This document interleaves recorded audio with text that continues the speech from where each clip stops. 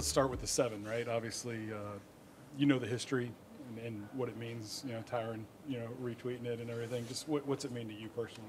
It means a lot, especially since, like you said, the guys that were before me, Tyron, Steen, Delpit, those guys, electric players like myself, and it's an honor for me to wear it.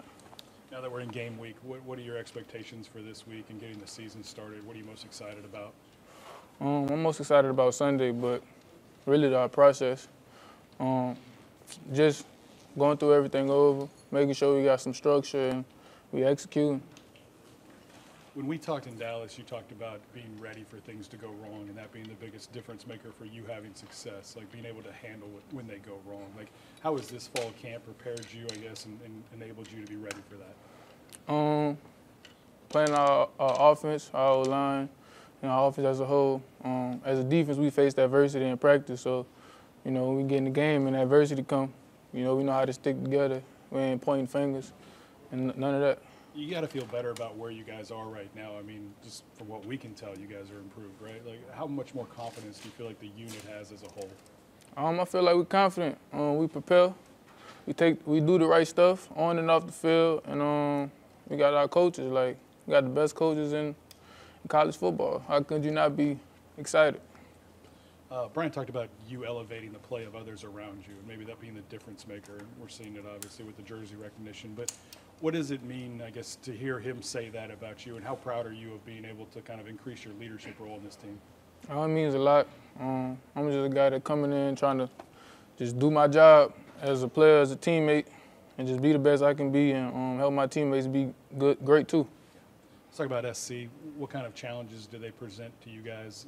Obviously a high-powered offense, something that you're accustomed to seeing in the conference. They got a lot of skilled guys that's good in space. So, we just got to tackle and get the ball down and just do what we do best. Tackling's key. Yeah. Compared to seasons in the past, what's one personal goal that you have for yourself this year? I ain't hear you. Compared to seasons past, what's a personal goal that you have for yourself this year? I got personal goals, but I feel like as long as we doing good as a team and we winning as a team, all the personal goals and stuff like that gonna come because the team goals is most important.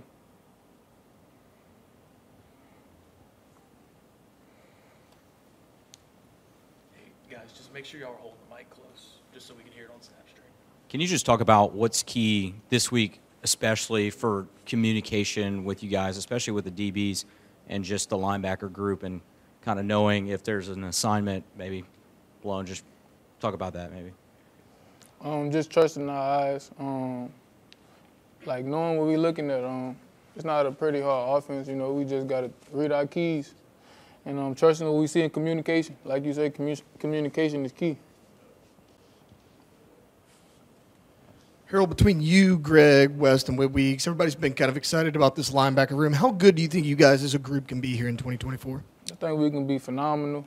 There's no limit on what we can do. There's a lot of different personalities in the room, and Coach Baker know how to deal with it. So that's really the good thing about it. You got a coach that knows how to deal with different personalities. Nobody worrying in there about playing or who's going to be in at this time or what. He knows what he's doing. We trust him. Harold, Coach said there's a lot of guys on the team that had battle scars from the previous couple of season openers. What have you learned from those, and is that motivation, learning, moving forward into this season opener? Yeah, like I said, it all really comes down to execution. The team that makes the less mistakes, I feel, is the team that win the game. We got a chance to see the revamped recovery room, and we know football is a game of chances and luck, but recovery room hard. How important is it for you guys to uphold that recovery room, and are there any new approaches you guys have been taking to injuries and prevention? Like you said, we just gotta abuse the recovery room and abuse everything that we got. We gotta use it to the best of our abilities, and of course it helped with the injury rate and stuff like that. There's not a lot of guys that's injured or that's battling with soft tissue injuries, obviously, because we recovering every week. So. What's your favorite part of the recovery room? What device? My favorite part, I have to say the water bed. Yeah, that's my favorite part. The hot and cold one. Looks cool too. Yeah. Tell me about Mason Taylor. He's a guy that I think can change the game. You know, what have you seen as far as covering him? You know, especially down the field, because he's a guy that can do a little bit of everything at that position. Mason is to me, he's probably the best tight end in the country. And that's coming from me, you know what I'm saying? I'm out here every day guarding him, going against him every day, and he just keep elevating. He elevating my game, and I'm helping elevate his game, so watch out. Is it his ability to just get down the field and kind of do a little bit of everything? I mean, he's not just staying in line blocking. Right. Facts. He not like a typical tight end. You know what I'm saying? He do everything. He can block, he can run routes, he can catch for sure. So yeah, it's just about what you want from him as a coach. But he could definitely do everything.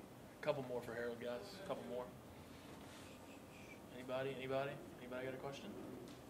Who's somebody on the defensive side of the ball that we're not talking enough about? That's a good question.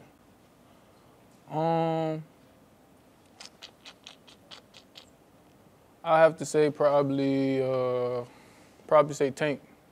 Tank been doing a good job playing those for us, him and G. And I'm excited to play in front of those two guys because, like I say, they're very confident in what they're doing. Two big, strong guys. So I'm just ready to hit the field with them and get active.